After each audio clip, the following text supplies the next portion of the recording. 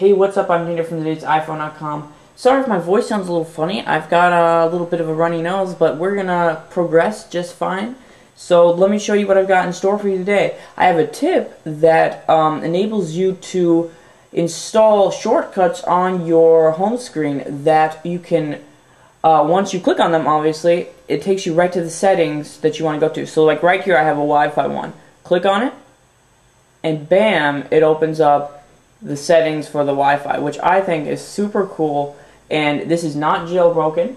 This is an iOS 5 phone, so you have to be running iOS 5. I am on an iPhone 4 right now, and so as long as you're running iOS 5, you can do it on any Apple device. So let me show you how to do it. What you're going to do is you are going to you're going to have to go to this website right here, which is iconzia.co.za/iconsettings.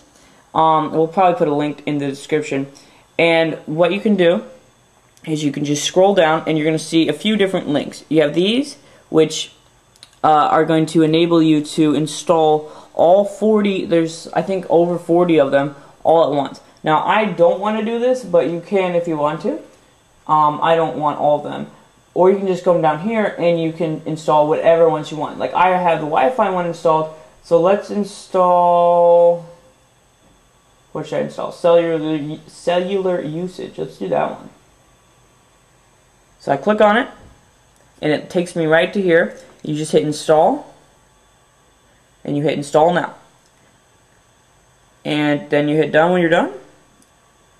You go to the home screen, and there it is with a cool little icon. You click on it,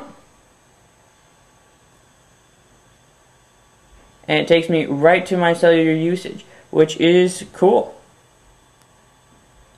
You can do this with multiple different ones. Obviously there's over 40, so you can install all of them.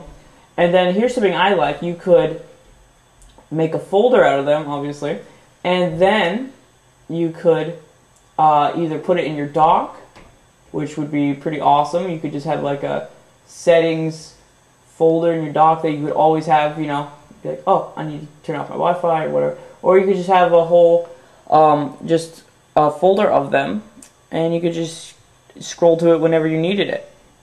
So I'm Daniel from TodaysiPhone.com. You can follow me at twitter.com/TIP_Daniel.